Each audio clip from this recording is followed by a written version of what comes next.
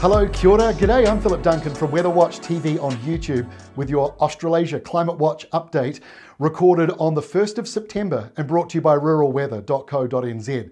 Well, let's get into it because spring is turning up for southern parts of Australia and around New Zealand. Windy westerlies kind of defining that, and a number of cold fronts are on the way. It's a lot more westerly driven for the New Zealand area than it's been. For Australia, larger areas of high pressure in the mix. Let's have a look for September 1st. And so basically this is the misery index.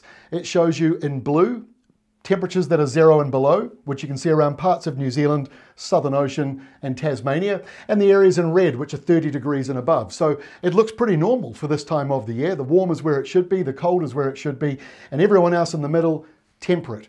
It's not too hot, not too cold. Let's have a look at the climate highlights. I've got a few words and then we'll show you the maps.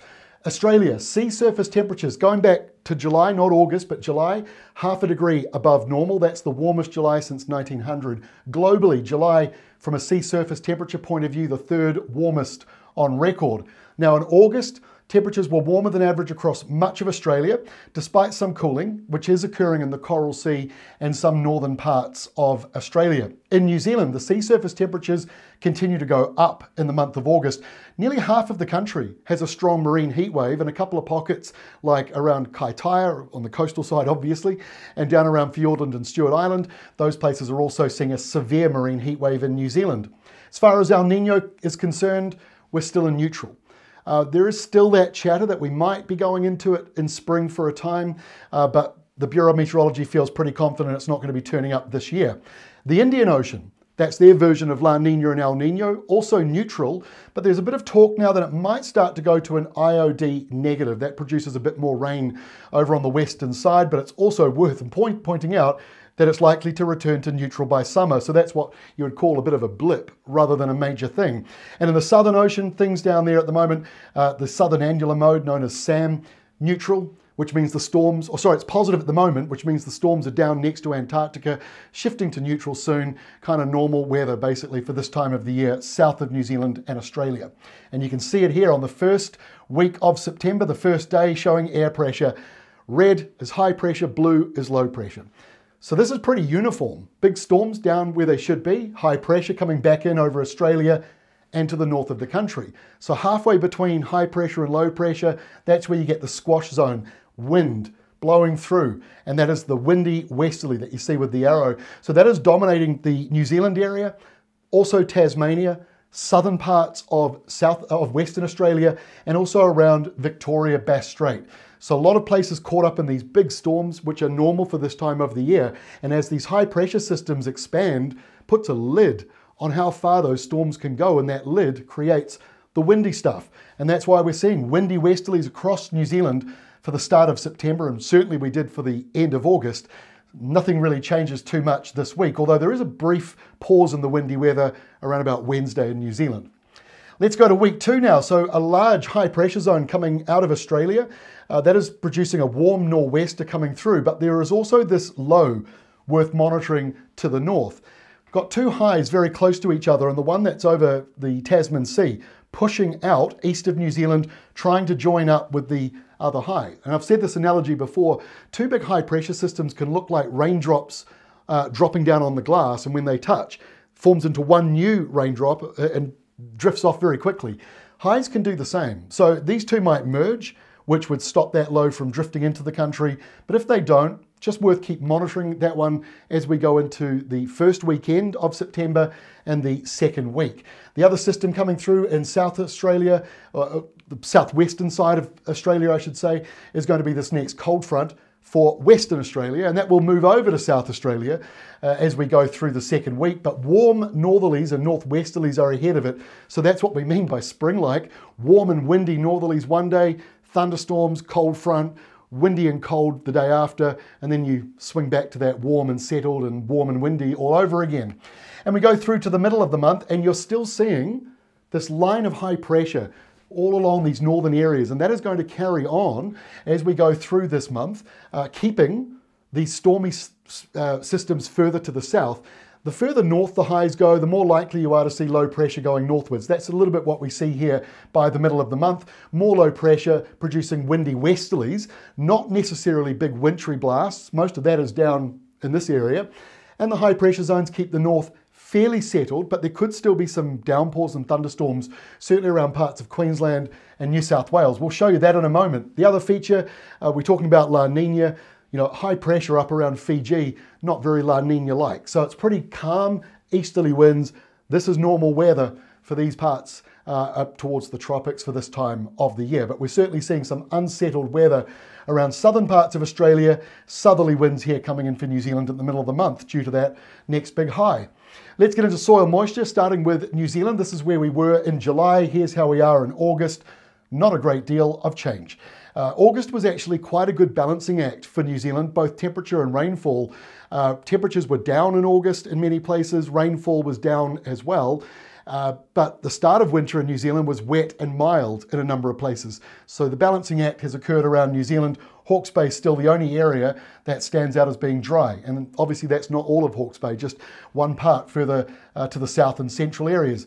Here is Australia's soil moisture map, the root zone soil moisture. Look at Western Australia.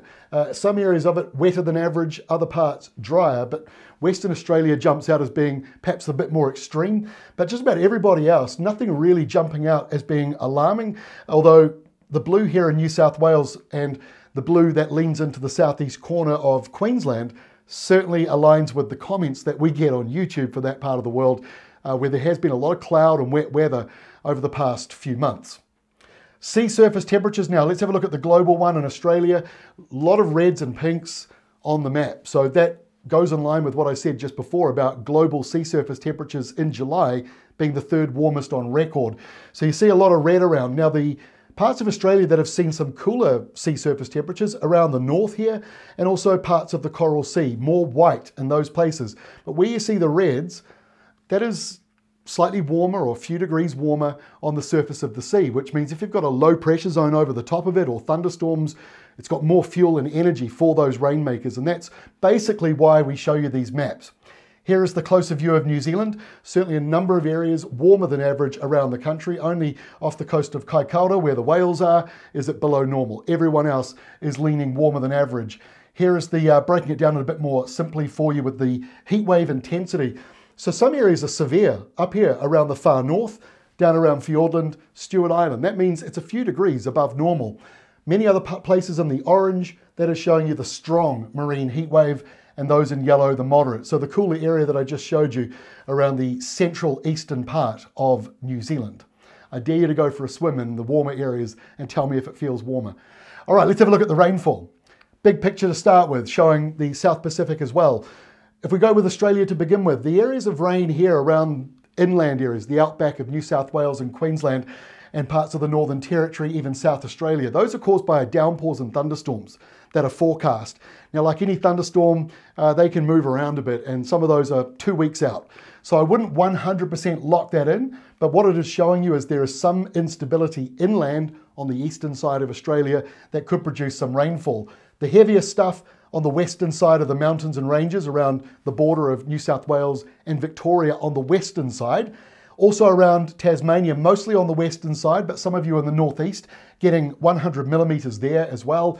And the southwest corner also seeing a number of cold fronts in Western Australia driving in, the rainfall, the thunderstorms, and obviously some temperature swings.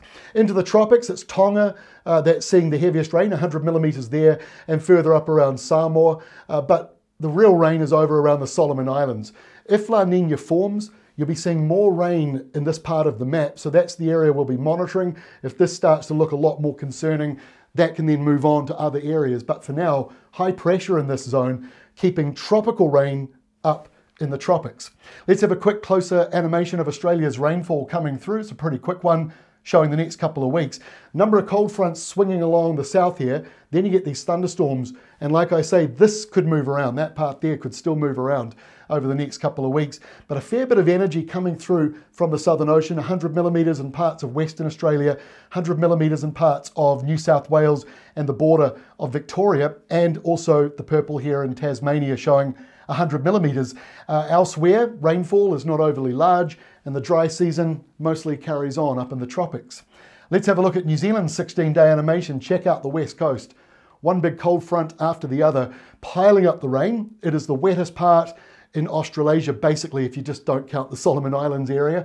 We're seeing some very heavy rain here, 200-300 millimeters or more, falling over on the west coast. Pretty normal stuff. Some of that spills over to Southland, 80 to 100 millimeters there. Not great going into lambing to be having rain and some of that cold airflow. And still plenty of showers coming into northern parts of the North Island and western areas, anywhere from 60 millimeters to 100 millimeters over the next couple of weeks. Eastern areas are driest, and that dry part of Hawke's Bay remains in a rain shadow as we go through the next couple of weeks. Very little rain falling around Napier and Hastings. And that is all from me. 16-day animation. I'm going to stick this on once I've finished talking so you can see it properly. But yeah, bit of energy moving through, some big highs, one or two of them dropping southwards, but most of those highs are further up into the north, and that is encouraging the windy westerly flow off and on around Australia and New Zealand. That's all from me for our Climate Watch update for this month. I'll see you again 4 weeks from now.